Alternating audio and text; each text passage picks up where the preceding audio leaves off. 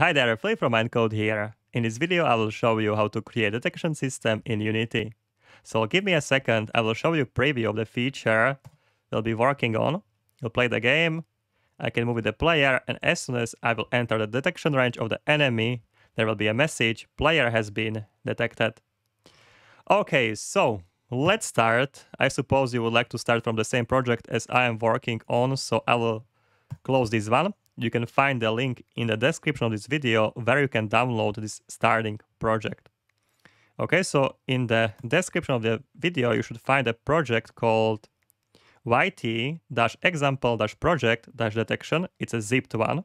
All right, so you'll find a zip file. You need to open it and open in Unity. Okay, so I'll remove this one actually. I will unzip the file. This will create a folder of this file. You will go simply to Unity Hub. Click on Unity Hub, you will add here a project. Okay, so add project and just notify you I am working on a version 2020.2.1 F1. All right, so let's add this project here. Let's find in our what you have just downloaded, unzipped project, example detection, open it, and they should open this Unity project. So we'll click here, detection, and this will take a couple of seconds and project will be opened. One thing here, if this is not open for you, you need to simply go to the project here in assets. Okay, so project, scenes, and a sample scene. You will just simply, you need to double click the sample scene and this will open the current scene as you can see right now. Okay, this is actually already completed project. So you have your enemy with a detection range, you have a player you can move. So what we will do, we'll open here a script. Just simply click on the enemy. Click here, enemy controller script. Let's open the script. Okay, so edit script, and this will open the enemy script. Okay, and what we'll do, we'll remove this look for a player method and we'll create our own one. Okay, so remove this one and also method look for a player.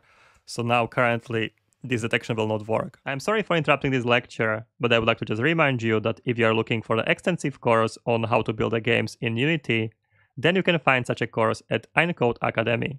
You are going to build 3 full-grown games in Unity, starting with the basic stuff and finishing with a fully featured RPG genre game where you can fight, explore, and complete quests. So, in case you are interested, you can check all the information at academy.encode.com. You can save it like this. Alright, you can play the game and now detection will not work. We'll still display this detection range here, but detection will not simply work. As I will start the game, I will enter the detection range, there is nothing here, no message. Okay, so let's start to work on this feature. This will be implementation part. I will be not explaining much in this lecture. If you are interested into explanation of how this works, I will have another YouTube video on this topic, so you can find it in the description. Let's open here enemy controller and let's start to work on this feature. So first we will create here a method to look for the player or look for the target. So here is our enemy script. We'll create here a private function, private void, and we'll call it a look for a player. Okay, so look for player. All right, and we'll call here look for a player in update method. In the look for a player, we'll have a functionality to detect the player. First, I will check here if I have if my player is currently in the scene. Okay, you can do it like this. I have a static method here in a player controller to get my instance of a player controller. So I can simply just check for this, like I just need to get here a player controller and check here for instance.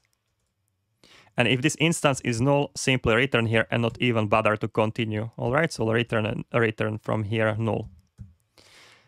Actually, I would like to, from the look for a player, I would like to actually return actual instance of the player. So I will write here return type, and this will be return type of the player controller, not void. Okay, let's continue. Don't worry about this error here. We need to get here actual player. Okay, so first I will store here a vector tree which represents the position of the enemy. I will call it enemy position. Since this script is already on the enemy game object, we can get it from a transform position, and this get me position of the enemy. What we need to get now is the vector representing position to player. So vector which will lead from the enemy to player position.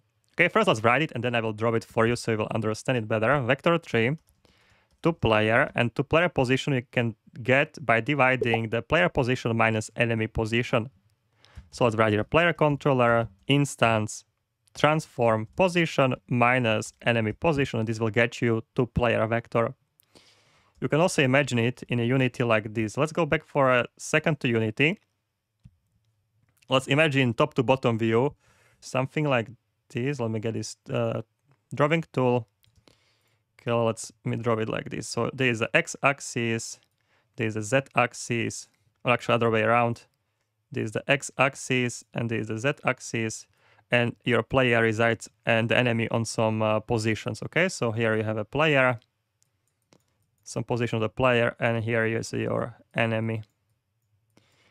All right, and now the player is on some position, enemy is on the different one. If you would like to get from your enemy to the player, you need to divide these positions. I will show it to you actually on the actual grid. Okay, let me draw it for you. Okay, so you have a player, all right. Then you have an enemy like this we already saw on the grid. All right, the player in this case is position 1, 1. It really doesn't matter in which position, the result will be the same. The enemy is in position x1, 3z, so 1 and 3. I will mark it also axis so you see it, x and the z. If you would like to get two player position, we are getting here, we will get player position vector minus enemy position vector. So this is 1, 1 minus enemy position 1, 3. This 1 minus 1 is 0, so this will be 0. 1 minus 3, minus 3 is minus 2. All right, so if I would like to get from the enemy to player, I need to go on the x0. Okay, that makes sense. They are on the same x position and minus 2. So 3, so 2 down, so minus 2. 3 minus 2 is 1, so this will get me player position. So this vector here represent how I can get to the player 0, minus 2. All right, so just for better imagination, this picture, and we'll be drawing more later. Okay, back to coding editor. So now we know that was a two-player position, and we will reset to player y position to 0 because we really don't need to know the y position. We are just getting these positions flat. All right, we don't need any y position in 3D space. All right, so when we want to get a distance between the player and the enemy, we just actually need to check for this two-player vector magnitude. What's the magnitude? Do I have still the drawing here? No, the magnitude of the vector, if you have a vector like this, all right, the magnitude of the vector is this length of the vector. So that's basically distance. If this is a player and this is an enemy, magnitude of this vector is the distance between these two positions. All right, so let's get back here. Let's write here if statement, and simply if statement to player, which is this vector representing how to get to the player from the enemy. This magnitude is a smaller or the equal than the detection radius. By the way, up here we have a detection radius of 10 units. So if the two-player magnitude is smaller than detection radius, then for sure the enemy is somewhere in the range of the player is somewhere in the range of the enemy. So let's write here debug log player has been detected, and for sure we found the player now. Let's save this. Let's go back to Unity. All right, so let's see. Actually, I will pull this scene here so it's easier to see it at the same time. I'll click on the enemy so we'll see this detection range. All right, detection range of 10 units. Let's play the game. Actually, we have here issue.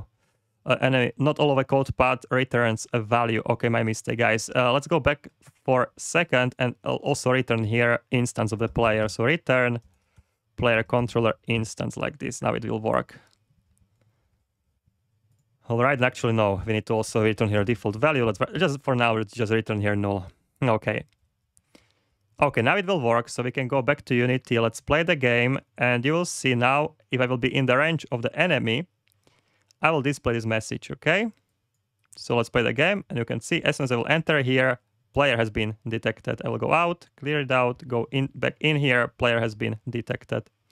Okay, so this two-player position, as I showed you before, let me draw it also here. So enemy here. this two-player position represent this vector here, right? And its magnitude is the length. So if this length is smaller than this detection radius here,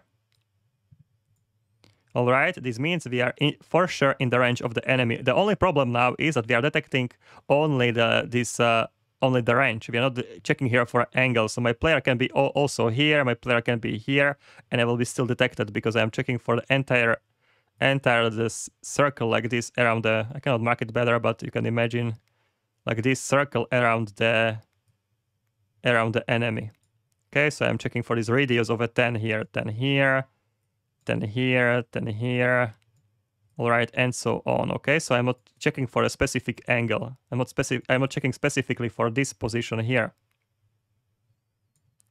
Okay, so far so good. It's working partially. What we need to do now, we need to introduce here a very interesting if statement it can be very confusing, but if you check for a specific angle, you need to get here a vector 3 dot product of a two-player position, which is normalized position, and a transform forward position, like this. And this has to be larger, I will write it on a new line here.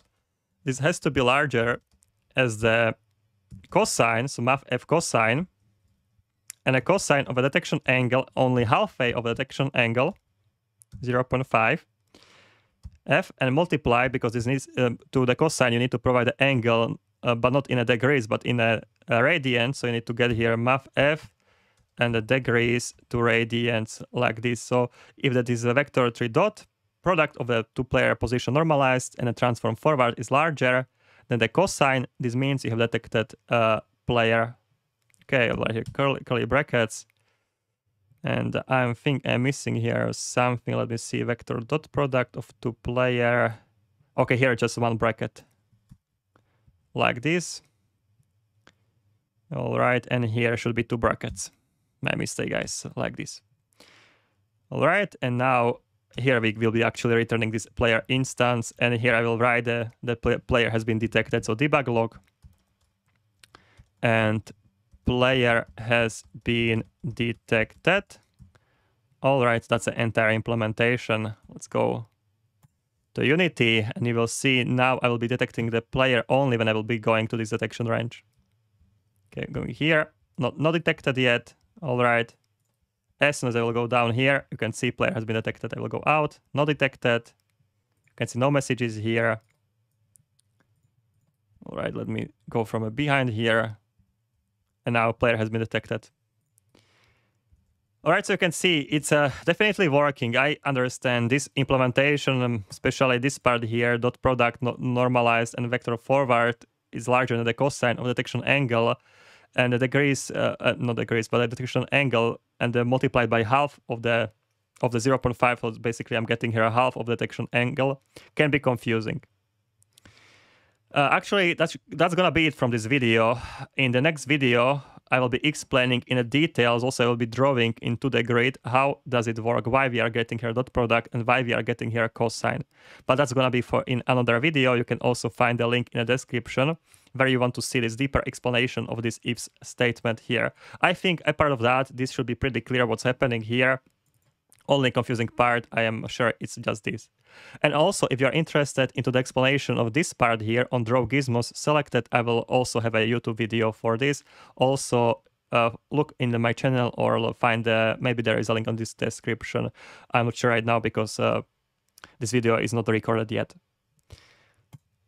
Alright guys, so let's take a look at the next YouTube video, why we are getting here dot product and a cosine. So I hope to see you there, guys. Cheers.